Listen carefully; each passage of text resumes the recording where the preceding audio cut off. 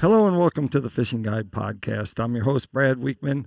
Pretty special. We're in a store that I've been around, I've shopped in, and it's been here for a long time. Larry Aggus is here with Southtown Sporting Goods. Larry, tell them how long you've been around. How long has the store been around? Well, the store's been around since 1989. Wow. We opened in November of '89, day after Thanksgiving. Wow. For the winter, so it's an old store, but the business itself was started in Joplin, Missouri in 1957. Wow. My father started. I had another career. I was with U.S. Fish and Wildlife Service. Right. And then retired from it and tried something else. So that's where we are now. Let's talk a little bit about the history of Larry. You have a degree, and you've actually done some studies on white bass, haven't you? I was with the National Reservoir Research Program. I have a PhD. I've studied and academically I worked at it. But we worked on Beaver Lake. We had stations all over the country on the Missouri River. We had people working in South Carolina. So right. I had a lot of years of experience on reservoir fishery research, yeah. And we did a lot with white bass, right.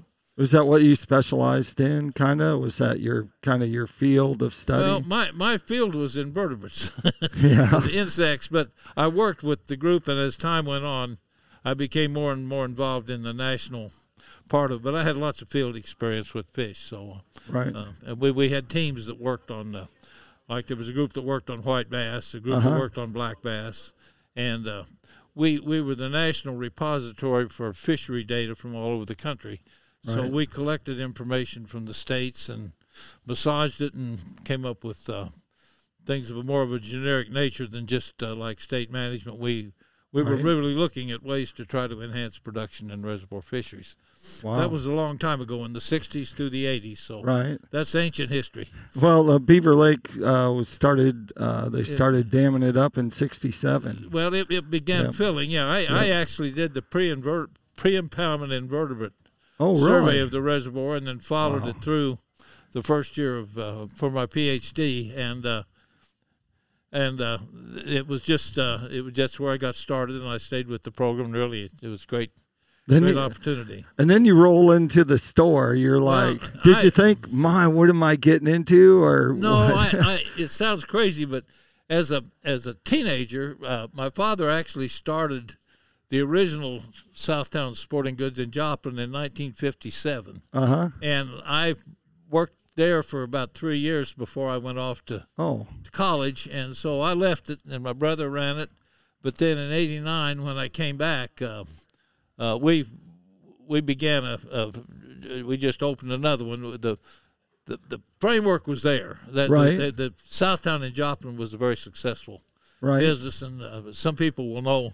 So this is an old business too. Now we're 30 years old, so we've been here a long time. And so, did you just start with fishing lures, or did you start with? Did you also have archery too? Or? No, we started in my father actually started when we opened here. Yeah, we had long since become a full line sporting goods store. We do fishing, hunting, clothing, archery, of course. Kayaks. That's right. I never sold guns in this store. They sold them in Joplin.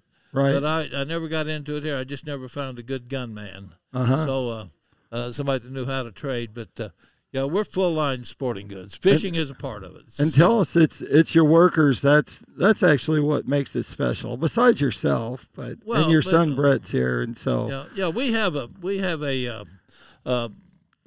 good rapport with people. Of course, I've had experience on reservoirs for years, and I actually wrote articles in the paper here in the 90s and did that for a while, just volunteered to the paper. But we've been at it a long time, and we do have some expertise. And this is, I guess, it's kind of a place where you say you kill people with kindness. You come in, you're not gonna walk and find something yourself. We're gonna help you, and we're gonna make it a pleasant experience if we can. That's part of our shtick, right. So and you have plenty of stuff here. Well, it's a good inventory. Yeah, we chase new stuff. For example, we just got this thing. I mean, this goes on all the time. But this is a new Yamamoto bait. Won on a tournament. And, that's right. So when that happens, you do it. That's like the big one that's shaped like a turd, and people say that all the time. Well, but it's a new stick bait that's a very heavy bait, so you don't have to use a weight. You just use a hook. You just use a hook, and evidently it works a lot like the Ned rig on the creeks, and that's huge for us. Right. The Ned rig is and there we actually call them turd worms. Right. Yeah. It's TRD technology, and you know what a fisherman's going to do with that pretty quick. But they did then, and we do a lot of little things. This is a little crappie bait from Yum that some of the live scopers are really liking it. Looks like a little minnow, and it's active. You can see it on the scope. So we've got a broad selection of lures, and we're members of a buy group. We got into Sports Inc. years ago. Sports Incorporated is a buying syndicate, so it helps us with our purchasing of product. And that's, if you're going to be in business like this, you got to buy, right? You can't just buy it and sell it wholesale. It's hard. But so we're well set up to run. And so COVID came in. So you actually survived COVID, which is, maybe some places come on by. Don't come on by. But we're right here in the store. You can people, just watch your step. There's a cord here. Yeah. And if they have fishing lures, you probably won't see them. They'll be hiding them because they don't want them on they don't want to show people what they're using. Right. But COVID came through, and how did that affect your business? How did that change business? Well, it was for us. It was the best thing that could have possibly happened. The government gave people money and sent them home, and one of the safest places to be was out fishing and hunting. So we had enormous benefit from it. The kayak business got to a point where if we got 30 kayaks in, we'd leave 15 in the lot and sell them the day they came in. Wow. That happened in 20 and 21. Now we're returning to normal. Life's going back to being what it was before. So it's just the way it is. Right, and so kayaks, we happen to be in northwest Arkansas. Of course, we're blessed with the Ozark streams, such as the Kings River. You can even count Crooked Creek, but the Illinois is here. And so we have all these the streams. Buffalo and over the line, the Elk River, the James, the Illinois just to the west. Right. An enormous selection of streams to float. So kayak stream floating with kayaks is good. And fishermen, actually, there's a whole kayak industry that's built up from just the fact that the kayaks are really nice. The fishing kayaks, right? Let's talk about how many kayaks do you normally have? I'm trying to see them. How many kayaks do you canoes do you normally have in stock? We'll display 15 or 20, but we probably got 35, 40 in the warehouse now, and we get them in periodically. Okay, that's it's still a good business, but it peaked in. We had wonderful years in 20 and 21. Yeah. Everybody went to the creeks, so it was a fun time. The one thing I see whenever I come in the store, it has that tackle store feel to it that you guys still put fishing line on. Oh, yes. It's and we sell live bait. You sell live bait. Get your minnows, your worms, or your crickets here. We got a corner. We do that instead of advertising it. It's a money loser if people know the truth. But it's a great thing for getting people through the door. I never found a way I could spend $1,000 and get more benefit than I do from selling minnows. You have to have terminal tackle. Yeah, well, we got that too. We got it all. So the bait's back there, but you up front here, you also have a lot of reels. Yes. And rods and reels. And so talk about your selection of rods and reels, because coming from a shop, you would think that you might be more limited, like you wouldn't have as many. Is that because of the buying group that allows you to have a better plus option? It's just the way we've developed the business. You can find most things you want. Right now it's a little difficult, but Shimano, Luz, Abu Garcia, you name it, Okuma. Same with rod lines.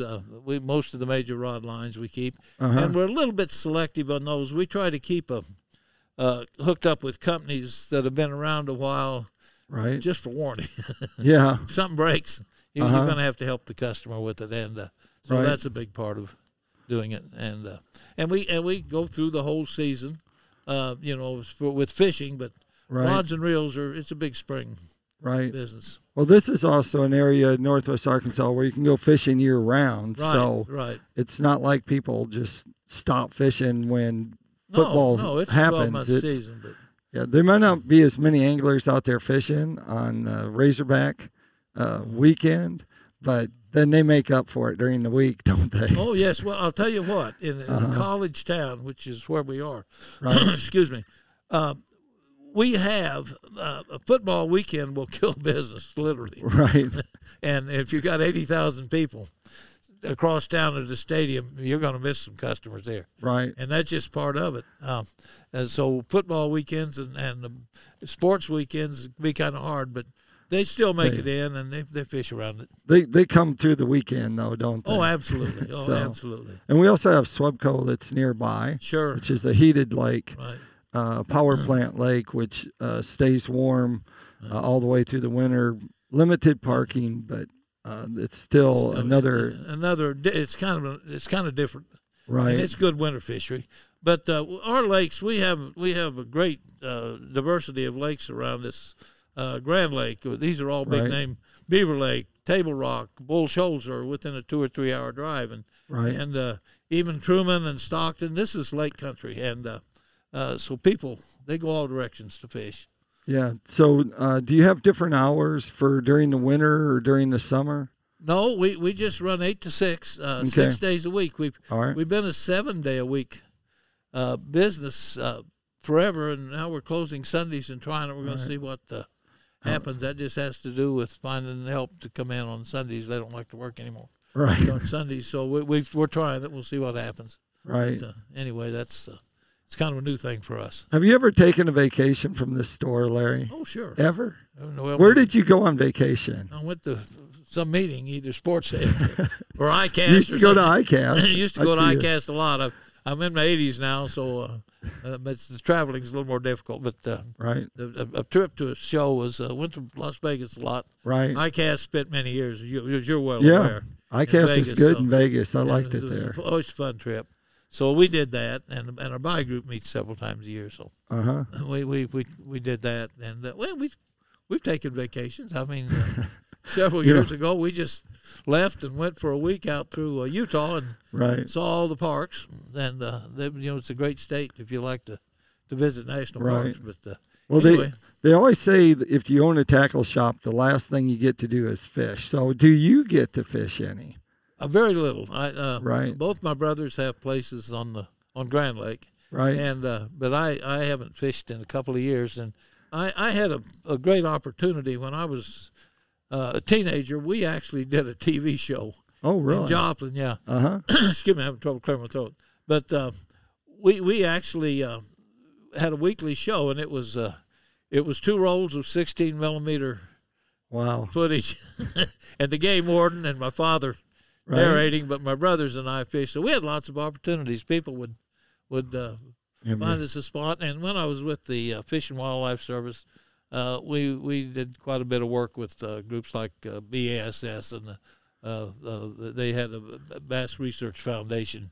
That's years ago. Right. And, but so we were around fishing all the time. So was your sampling with a rod and a reel? Yeah, probably. No. A little more sophisticated than that. Had to quantify a little bit. But that one, but I did. I was a serious fisherman. Right. I loved it. And the white bass in the spring, after work, it's 10 miles to the upper part of Beaver Lake, and at the time, that was in the 60s, late 60s. That was an unbelievable white bass fishery, new reservoir. Right. And they didn't even put a limit on them. They said you can't ever catch them all. Well, as they age, it's not quite, they're not as abundant as they were, but it was That's right. It was a phenomenal fishery. Yeah. So if you could give a guy out there that wants to go catch white bass, what would be your tip for catching white bass? Well, there are 2 things you got to remember. One is they're not going to fight a current. So you hunt them in eddies, and you hunt them on the bottom. Okay. And just search, and they tend to find little safe spots where there's no current and bunch up. So if you want to go white bass fishing, you want to find something you can bounce on the bottom. I see. Or find an eddy.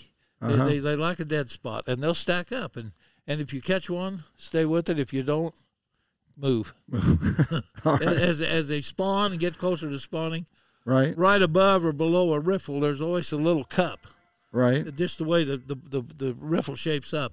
Uh-huh. There's a dead spot there, and they're just like if you watch trout, that they'll find quiet. The fish all behave the same that way. So you hunt a quiet spot, but to find them on the bottom, and this eddy. Is there a certain lure they should use? Oh, there's a lot of lures. A lot of soft plastics are good. Uh-huh. They throw almost rooster tails, little rapalas.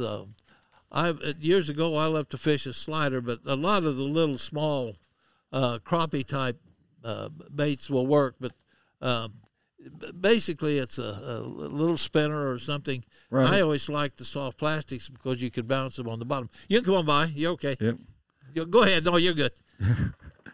We get people coming and going. We're that's good. Trying to hide. Anyway, it's just kind of what the person wants to use. And live bait's real good. Right. A little minnow or crawdad, because you put them on the bottom. Right. That's the trick. There you go. Well, that takes us to Tackle Time. Tackle Time sponsored by PICO Lures. Of course, Larry has PICO Lures at Southtown Sporting Goods, so they're over on the other aisle right here. But if you want to find some PICO products, you can find them here. They have a whole line of hard baits, soft baits. You can find it. They catch all kinds of fish, including white bass, which is some of our favorite kind of fish. And so you can check them out there.